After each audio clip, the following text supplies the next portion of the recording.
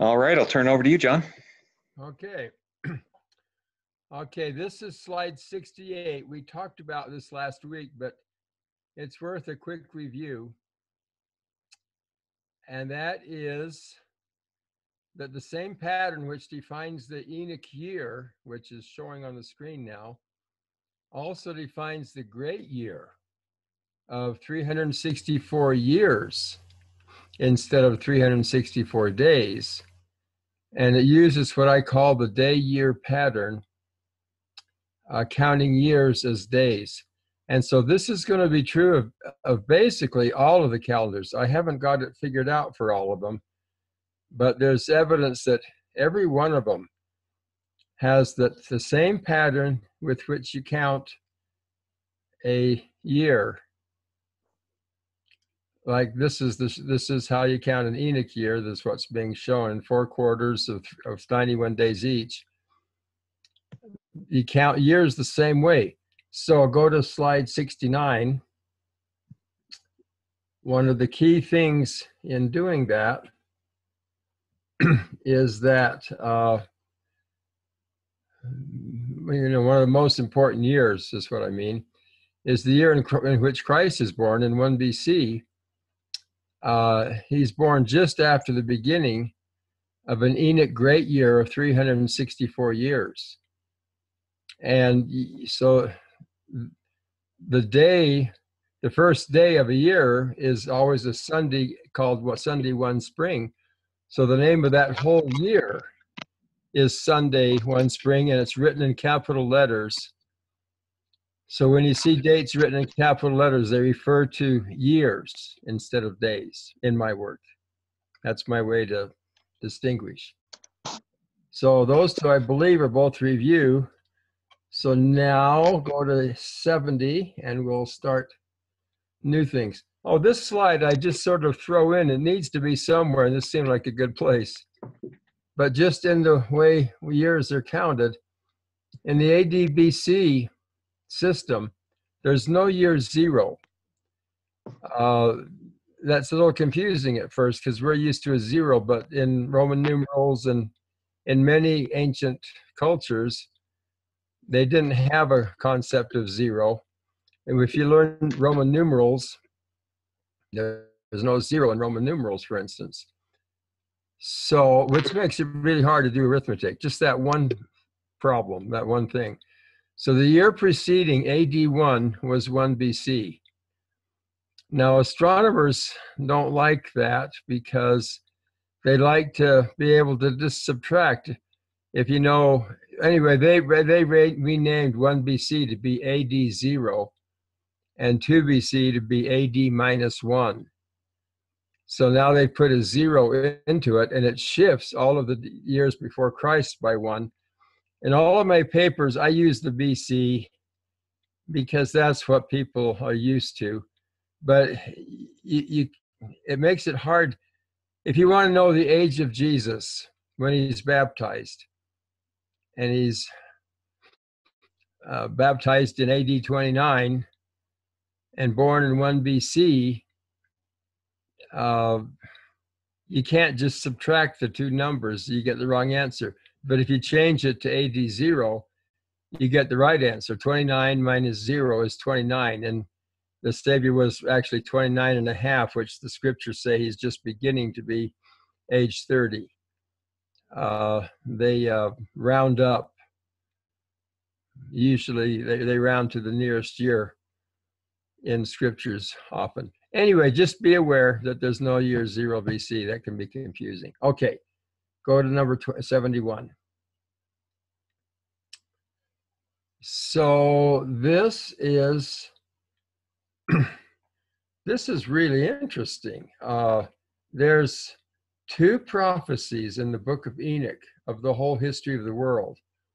In D&C 107, it's revealed that Adam was given a prophecy where when he was old, he stood up and said all the things that would happen during the main history of the world, and that Enoch was the scribe and wrote them down. It doesn't use the word scribe there, but it's all through other ancient works. He's the secretary of the quorum. if you will, where Adam's the president. And that's in there. But besides that, that's in the regular book of Enoch, which got taken out of the Bible. There's also what's called Enoch's 10-week prophecy, where Enoch says that the earth will last 10, what he calls weeks, or what got translated weeks. And then he says what will happen in each one. And I did a lot of research on that, and I'm really pretty confident of the answer. And that is, what he calls a week is actually 2 Enoch great years. So instead of 364, they're all 728. And if you take 10 sets of 728 years, that's multiplied by 10, just add a 0, it's 7,280 years. And that's equal to, it's basically the 7,000 years of history plus a little season of 280. So here's just a quick summary. If you do that and start it right in counting back from when Christ is born, or counting back to when a Enoch year would start, it would be 4004 BC. I mean, minus 4004. See, that's why I showed you the last slide. I want to use the minus system here so you can see the symmetry. Just look at it and you can see there's a plus year 364 and a minus. And a plus 1820, hello, that's when Joseph Smith has the first vision, and a minus 1820. So that's the beauty of the plus and minus system. It's to see the numbers and the symmetry and the chiasm, if you will. And notice that's centered right on the birth of Christ. This 10-week prophecy centers, the 0 is at 6.5 units out of 10. And that results in each of these, when each of these weeks starts, being right on multiples of great years. But just a quick look at that. In the first week, he says when he's born, he says he's born on such and such a day of the first week. And his birthday is well known in my work. It really stands out. And sure enough, that fits this pattern. I think he's the 7th day of the first week or something like that. And that fits. And then in the next week is when Adam dies and Enoch is translated. I forget. I'm not really summarizing what is prophesied here. This is what's prophesied, but I'm trying to cram it all in one slide. And so I don't have the exact words down. But basically, the flood is predicted. Enoch had a lot of visions of the flood. And I mean, these were nightmares for him and tough time sleeping when he saw what was going on. And that's when Abraham and Israel come up. Minus 1820 is, I've got Genesis. It's when there's something in the prophecy that seems to imply that it's when Moses will be given the book of Genesis as a history, and the Bible is started. And they go to the promised land. House of David and the house of God are in the next week. And then the resurrection and dispersion are in the next week, from minus 364 up to plus. The sevenfold doctrine. Yeah, that's interesting. I got a whole paper on that. It's in the New Testament, and let's not talk about it now, but it's something that was prophesied and it's there, but we haven't studied much as a people. The America and the Reformation is, I think, clearly predicted. It says there that people will escape from the bondage and slavery they've been in. And it's referring a lot to the slavery of Catholicism and religion. And that's where the people that come to America were escaping They were coming for religious freedom.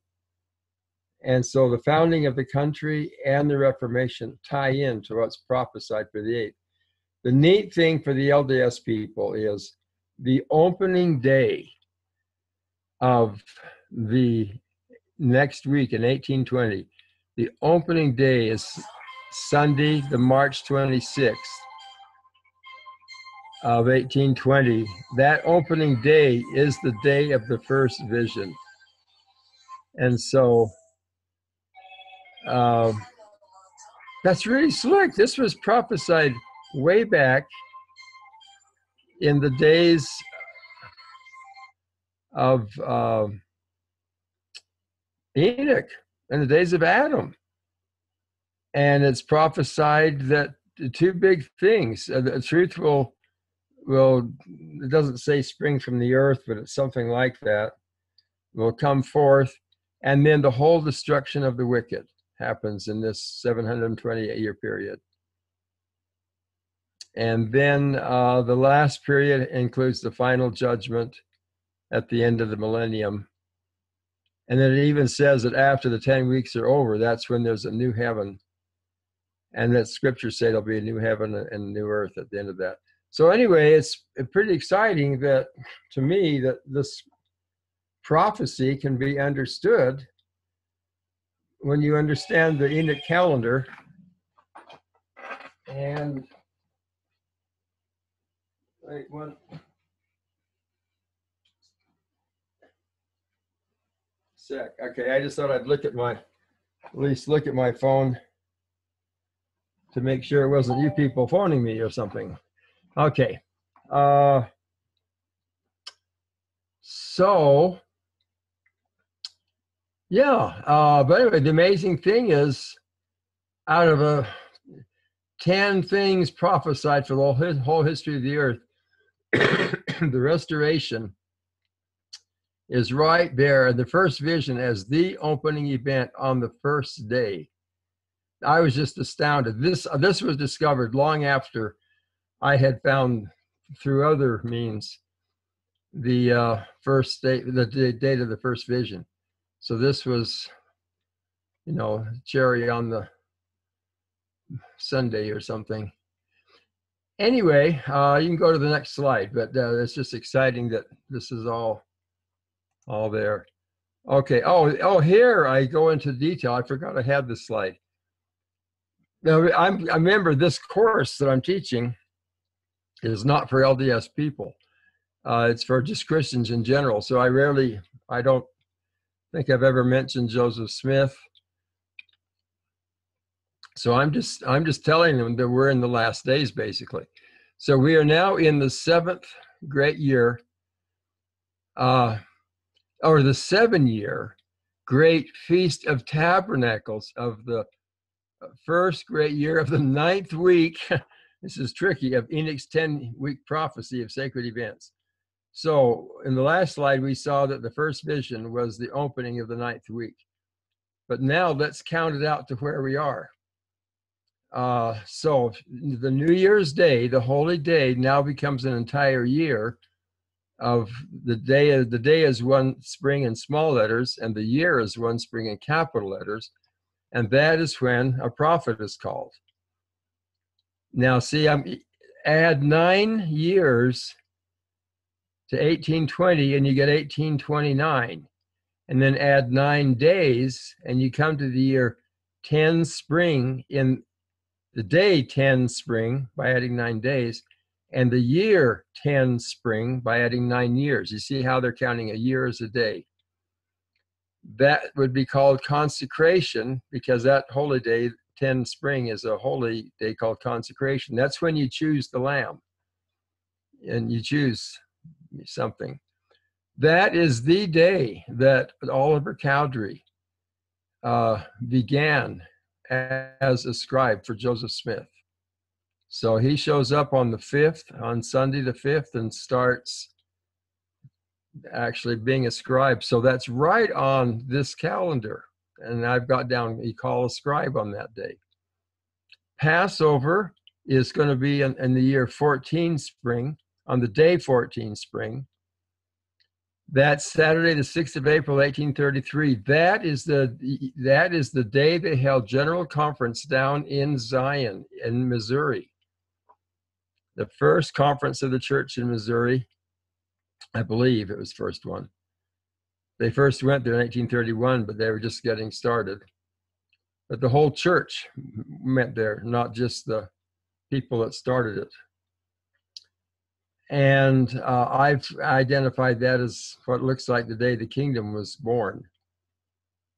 I don't have a lot of proof for that, but it looks like this is a day of birth. This is Passover. See, consecration, you choose the lamb. Passover is the day of the feast. And then 7 years later, 1840, is the last day of Passover in the year 21 spring. And I've got cut midweek. I'm not sure what I meant by cut midweek. Cut midweek. Halfway through that week is what I'm trying to say. Some of the scriptures talk about things ending in the middle of the week. So not much happened in 1840, but the middle of that week would have been 1836 in October. Anyway, 1836 was the big vision of the Lord appearing in the temple in Kirtland. And anyway, I don't have too much down for what happened on that day. But now here's what's cool in our time. Now you wait to the other half of the year, 182 years later. Add 182 to 1820. 8 and 2 is going to be 0, 8 1's 9, and 2000. It's going to be September of 2001 is going to be it's 2001 instead of 2 because it starts in the autumn before these days do. So on the one autumn is the Feast of Trumpets. 100. In other words, this is half of a great year later, 182 years later, and it's Sunday 2/3, and that's right at the time of Twin Towers in September of 2001. It's not on the exact day, but that was a big event that's starting something going on. The Day of Atonement would be on 2010. This is the time Denver starts. The first books have come out, and we're all being told to turn to God, which you do on the Day of Atonement. Saturday, the 4th of October, 2014. 2014 is when he gave the 10th lecture, 2013 to 14. He's just finished the whole 10 lectures, and he's just said we should all go out and start fellowship, be rebaptized, and start fellowships. And that's right at a time, that's the Feast of Tabernacles, which is a full week, which means 7 years of rejoicing and beginning. I've got the new house is begun and the house is done. And I sort of am hinting around that it's not only the house of the family of God as a household that's being baptized, but that may also be the temple. See, tabernacles refers to temple. And so this would be a time to be, building a new temple is what it looks like. It's a time for tabernacles. So bodies being baptized in temple. So isn't that cool? I wrote a whole paper somewhere saying this, if you look at this, and other days, this is just the Enoch calendar. If you look at the other calendars, the Hebrew, they do the same thing. And you can see the time that this servant called David is supposed to show up. And it's right in these years. And so this is the time. In my paper, I said, somebody called David the servant should show up in this period, and he should have these qualifications. And I said, the only one I know that's even a candidate is David is Denver Snuffer. And in the paper I say, is there anybody else? I did get one letter back in from somebody saying there is somebody else named David, and he started around the same time, and he had all the qualifications. And the Lord has told us that if we mess up, he'll still, his work will not be stopped or interfered with, and he'll go to another people. So he might have some backup Davids around somewhere, all going at the same time. And if we all make it, then we all might join together. I don't know, but I was really surprised to get an email. It was back in the Midwest somewhere, in Kansas area or somewhere. There's another David that's trying to do something similar. So we'll see what happens. Hopefully we as a people can get our act together and not be rejected outright. Okay, next slide. We'll save questions, think of questions, and ask them later. This is one where I just thought I hadn't made my little table of contents at the bottom of the page yet, where you can just instantly go to anything. So this I just used for a table of contents to where we are now. So we are now going to start the Venus calendar on the next slide. So let's go to slide 74. So here we are. Now this is really a cool calendar, and I was going to say we may not finish it tonight. We may not even get hardly started. It's almost time to go to questions. But let's just see if we can get off the ground. Venus calendar is derived in my work from Native American traditions of the importance of the cycles of Venus. So they had a lot of traditions and vague things. I'm going to present a precise calendar. I don't claim that they used this calendar. I believe this is the real calendar, and it was probably shown back to the Nephites, and it just has been, the details have been lost over time. Or maybe they never had the details. The scriptures say that new things will be revealed about all of this in this dispensation. So I don't know how much they had, but I do know I based it on their traditions. So let's just go to a couple of slides and see. Next slide, 75.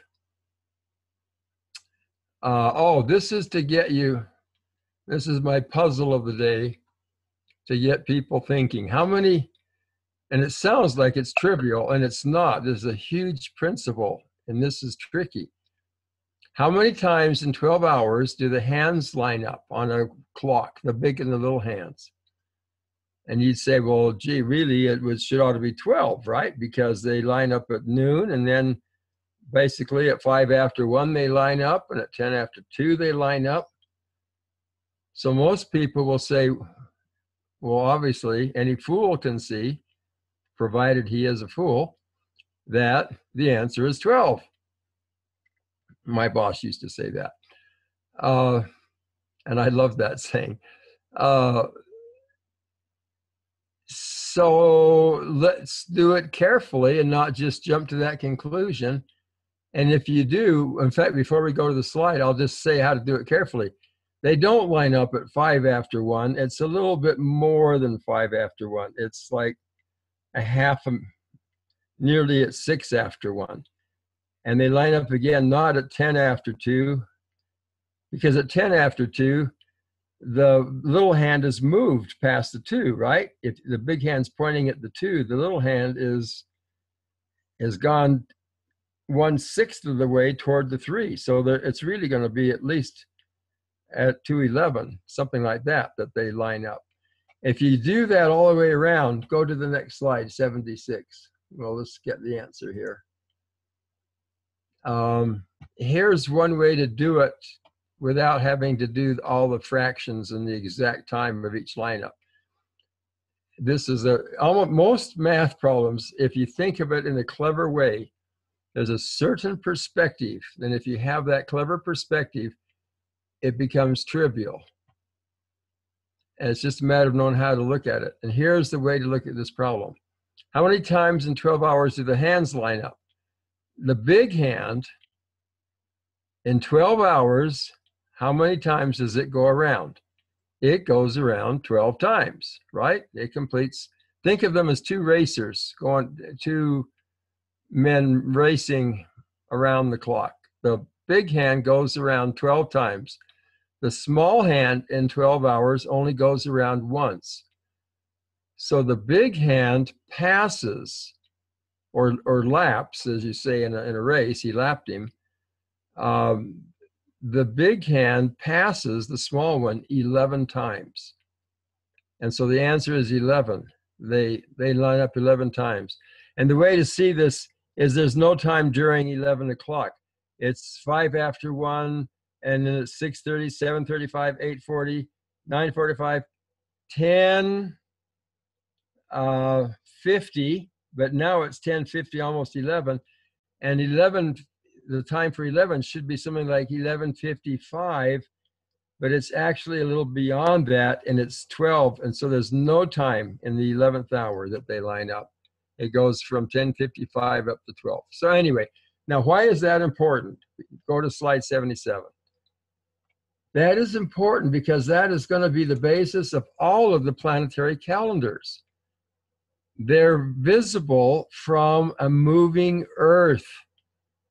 So you take the planet Venus. The planet Venus, I'm going to read the lower part first. It orbits the sun 13 times, while the Earth orbits 8 times. And that time is the Earth orbiting 8 times is what we call 8 years, right? So in 8 years, Venus goes around faster, actually goes around 13 times. If you look up in a regular astronomy table, it'll say, oh yeah, the orbital period of Venus is like 225 days. And see, that's means it can go around 13 times where we go around 8. But the Venus calendar is set up for when the Earth passes Venus, or Venus passes the Earth, it's going faster. When they line up into the sun like this, when they line up like this, and when do they line up next? That is called the Venus cycle. So Venus passes the sun 5 times. It's just like the other problem. The other problem, the answer was when the numbers were 12 and 1, you just subtract them. 12 minus 1 is 11. Here you just subtract them. Again, Venus goes 13 times while the Earth goes 8 times. That means Venus will pass the Earth 5 times every 8 years. So the length of a Venus cycle is 1/5 of 8 years, which is 584 days. So look at the huge difference. In your astronomy book, it'll say the orbital period of Venus is 224 or 25 days, right in that period, right in that length. I think it's 224.7. And yet the time from Venus being lining up for the sun is a long time. That's 1.6 years, 584 days. And that is almost nowhere in any astronomy book. And this is the one that is the basis of the Venus calendar. So that was a little bit of math there. Go ahead to the next slide. But I tried to make the math really easy. 2 racers, the guy going 13 times passes the guy going 8 times 5 times. That's that simple. And they won't show it that way in a book, by the way. They do the problem, and it's a bunch of math, and nobody ever understands it. I used to teach it. Okay. And maybe you still don't, but hey, I tried. Number 78. Now, in this picture, not only is the sun fixed like you expect, but the Earth in this picture is also fixed, and that's because on the Venus cycle, oh, it's time to stop. We'll pick this up next time. I forgot the time. But in the Venus cycle, it's like when the Earth and the sun line up, it's considered like the Earth is fixed. That's why this is all based on the Earth, as if the Earth were fixed. You do a rotating frame. We'll start on 78 next time. Let's stop and now take some questions for the last 15 minutes. And I don't believe I've received any in the email.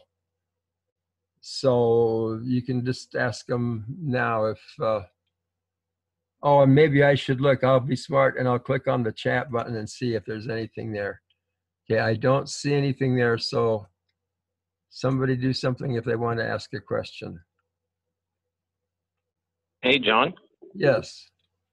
So why do you suppose that the Lord asked Denver to give 10 talks? What do you think the symbolic meaning of, would that be like atonement, a day of atonement on 10 days, or what would you think that could possibly mean? Yeah, rather than 12 or 7. Yeah, I'm not going to know. I only know the meaning of some of the numbers. I know what the traditional meanings say, but see, I have to find out for myself if everything's right. And I've been working with all these numbers. I'll tell you some of the numbers that I know best because I've just been doing the star calendar, and the number of all the stars in every constellation is very meaningful. 7 is the number for a complete man, for a complete being. And 6 is incomplete.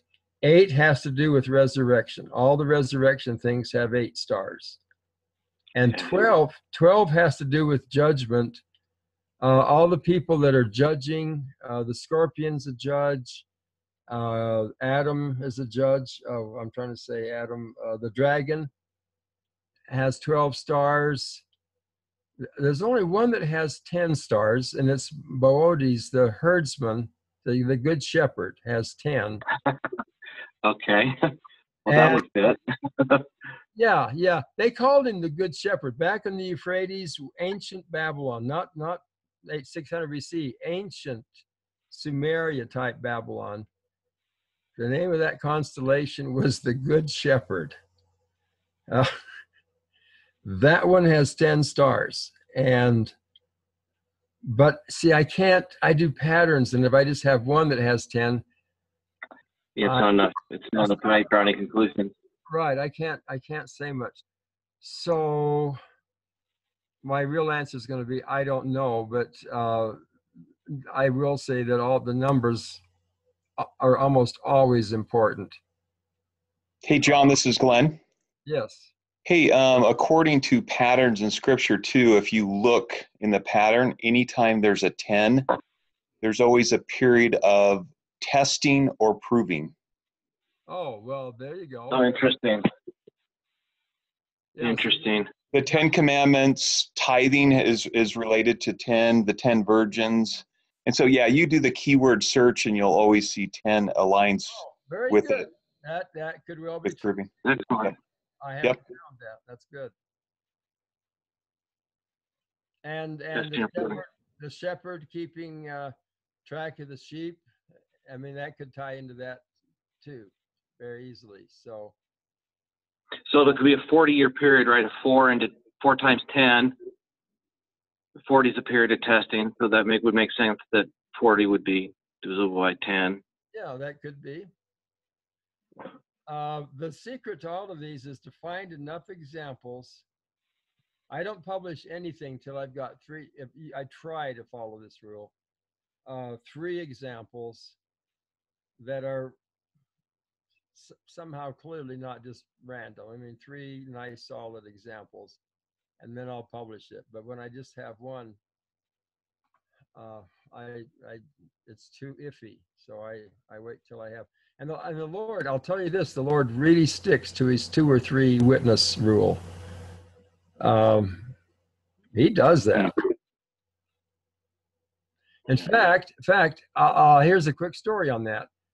When I first sent my paper to the Ensign on the date of the resurrection of Christ, I sent it back in 1982. And wait a minute, let me not take that.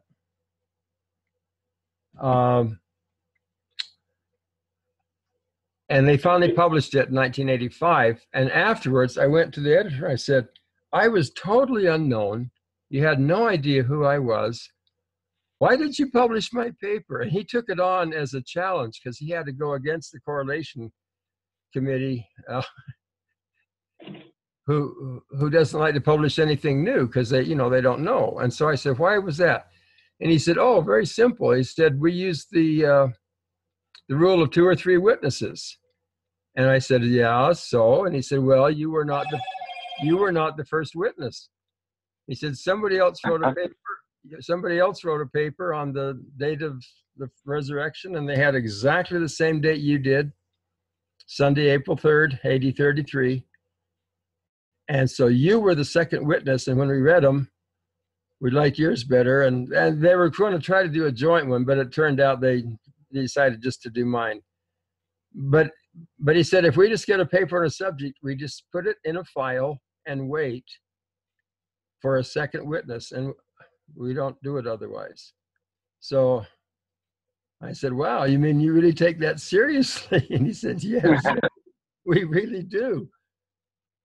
So there you go.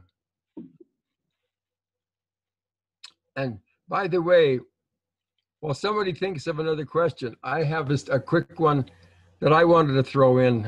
That's not a question as much as a quick story. On how to deal with the Lord, and how I'm learning to. And from what I can tell from the scriptures, the Lord does this a lot with everybody, but I had it just this week.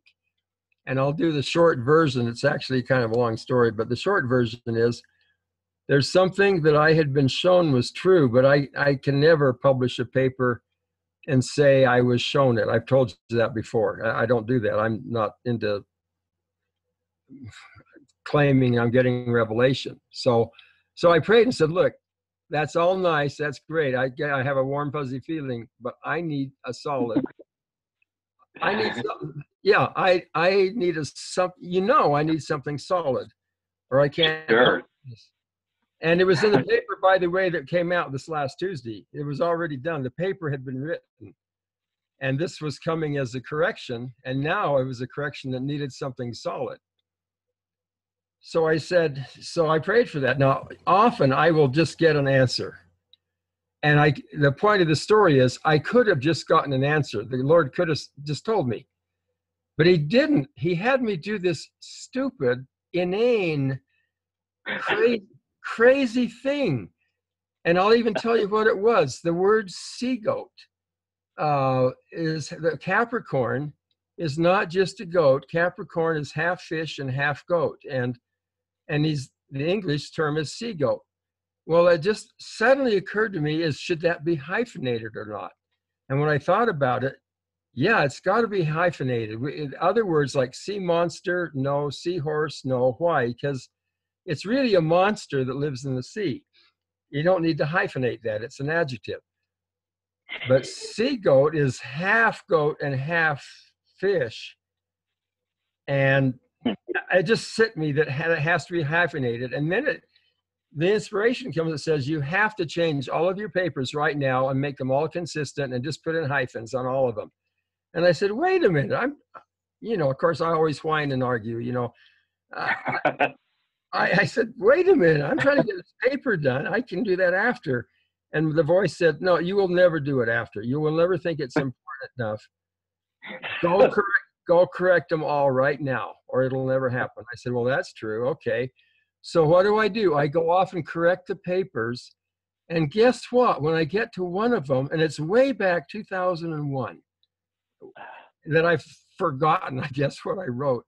And when I'm correcting the word in that paper, just to put a hyphen in, I don't mind doing little corrections of typos and stuff in old papers. And I put in the hyphen, and I read the paragraph there, and it said, it is prophesied. Well, and now I'm giving you details. Let's just say the answer is there with a. No, keep giving details. Well, the details are that there's a spear. It's the Savior is the goat. It's a goat because he appears to be evil, and they sacrifice the goat who appears to be evil, but it's really the Savior. It's when he's being crucified. Well, there's a spear in the picture. Nobody has a spear in the picture of the sea goat. And in this paper way back, I said that it looks like there's going to be a spear in it. And then I had the paper in 2016 where I had a whole paper on it, and I called it a thorn in his side. I had one star set up, chosen to be the thorn, because that's what the Greeks had. They said this is a thorn. That's how it was translated. So I had one star. Now I'm learning all the secrets of the star calendar, and it has to be 2 stars.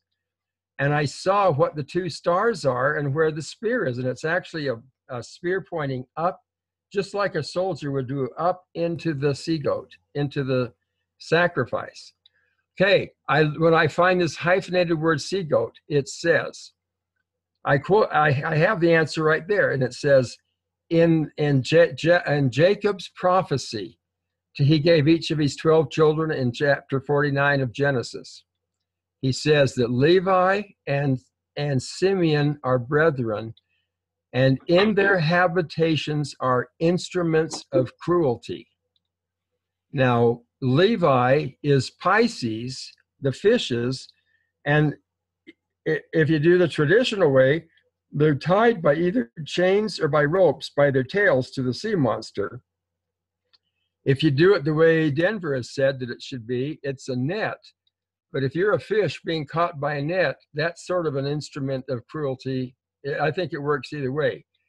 There's an instrument of cruelty in Levi's house, but there's nothing in the traditional picture of the sea goat. There's no instruments of cruelty. There's now a spear. There's a spear in his. So that's right in the scripture. The scripture says there has to be some kind of instrument of cruelty in Capricorn.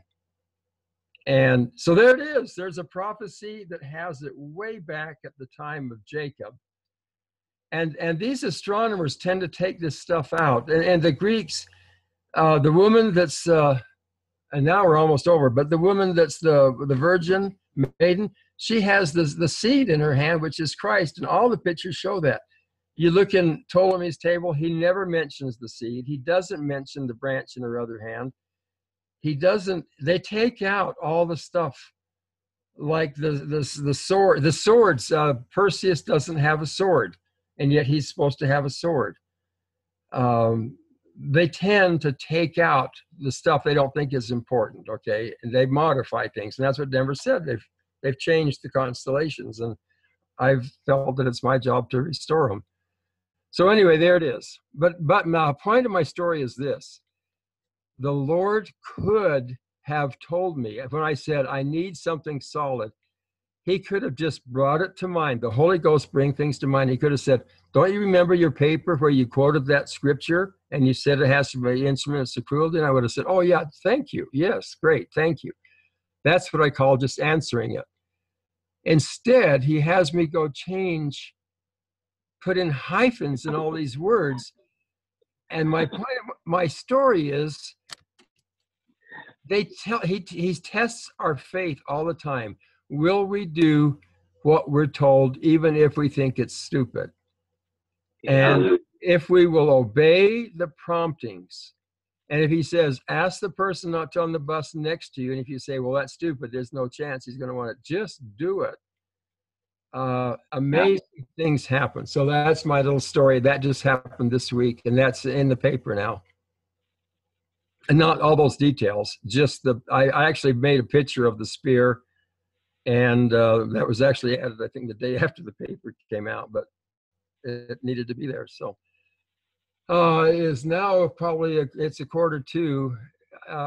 I guess there's no more. Does anybody have a really quick question, or are we done? I have a quick one, John, of course, but we're talking about the pattern or the Venus cycle or the pattern too. That's where the pentagram comes from, right? Because that is the shape and design with all of those ratios that you're talking about. Exactly. I'm not sure it's the only source of and I prefer to call it the lesser. There's the greater seal of Solomon and the lesser seal of Solomon, but unfortunately, after Solomon did the righteous stuff, he goes off and starts witchcraft, and so witchcraft has it, and they often, I associate the word pentagram more with what their version of it. But yes, if you draw the orbit, the very picture I showed you in that, if you draw, yeah, there you go. There's one. that's that's pretty fancy. If you just, without all of the loops, the one down at the bottom, if you just make a dot where they line up, when I said they line up 5 times in 8 years, just draw 5 dots. The 5 dots will be the points on the 5-pointed star at the bottom. And if you look at the bottom, if the first point is the one at the very bottom, then the second point will be over. Oh, I'm pointing, but you can't see mine. It'll be the one at the 10 o'clock position. Because see, it's 1 3/5. It'll go around 1 time and then 1 2 3/5 around, and those are connected by a line. So if you connect the lines in the order that they line up, it will draw this star. Yes, that was a long way to say. Yes. And so, despite what the counterfeits would say of this the pentagram being satanic or whatever, of course, the adversary always has his counterfeits, right? But well, this and is... he copies. He almost never does anything original. He copies the real thing, and then it messes everybody up, because now the good guys don't want to see. I don't want to call it a pentagram. Anyway, yeah, he messes stuff up. Go ahead, finish your thought. Yep, that was it. Yeah. So there's always a true side. See, in astronomy, we're just sort of like taught. I mean, literally, they're atheists. They don't believe in God, but they know that astrology is of the devil.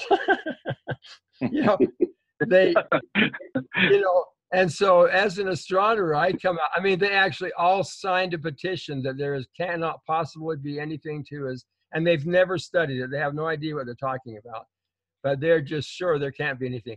So I have come from that background, and so what do I end up doing? Something that looks to a lot of people a whole lot like astrology, because there's planetary calendars, and it's when they line up, and I keep trying to say it's just a clock. It's not making you do anything. It's not, to me, in the work I'm doing, I don't have anywhere where I say it influences you. Just really quick on that. I say it's like you're looking at your watch, and you could observe somebody every day, and he looks at his watch and he runs and eat lunch. And you might say, aha, that lunch is making, that watch is making him, it's influencing him to go eat lunch. And I'm saying, no, there's no influence. It's a clock and it's lunchtime. Now, it turns out there really may be an influence, and I just don't know about it because I haven't studied astrology. But the stuff I do is just clocks. And so I try to just limit it to that, and you can see how much there is just in the clocks. So with that, let's stop. We're past time. We'll pick up there next week. All right, and to remind everybody to, as always, for the new people that are on, this is on the Restoration Archives. This has been recorded, and it will be on the Restoration Archives. It's under Regional Conferences, and you'll see all of John's classes there. So thank you, John, as always, and look forward to seeing you all next week. Okay, thanks. Okay, bye. Bye.